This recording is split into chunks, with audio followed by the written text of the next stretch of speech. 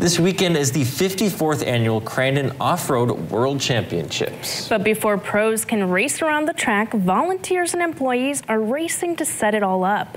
Isabella Lisco went to see the preparations. Isabella?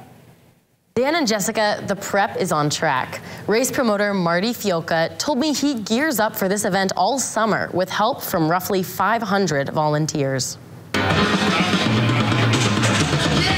Being behind the wheel of an off-road truck is something undescribable. 33-year-old professional racer Keegan Kincaid has never missed a Crandon event. I was born and raised into it, so this was in my blood. I don't know anything else. A tradition still motoring on. I got 4 kids, so they come hang out in the pits, they're running around, having a good time, and I just look forward to that, you know, just as much as I do the racing. Looking forward to a weekend of world-class events, from qualifiers to cup races to KISS on Friday night. Bringing it to this little town is a lot of pride for the whole staff here at Crandon. Raceway promoter Marty Fiolka says he expects this weekend to be the biggest yet, with over 60,000 people. The fans love it because it's so accessible to fans. They can meet all the drivers, and there's something kind of grounding about the fact that not everything's perfect. It's so interactive, whether it's with the fans or friends, family. Like, this is a family sport.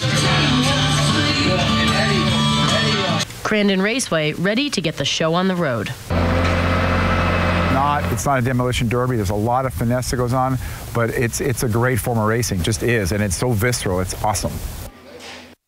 Marty said there are still tickets available. KISS tickets can be found at CrandonRocks.com, and Raceway tickets are at CrandonOffroad.com. Back to you, Dan and Jessica. Sounds like a lot of fun. Thank you, Isabella.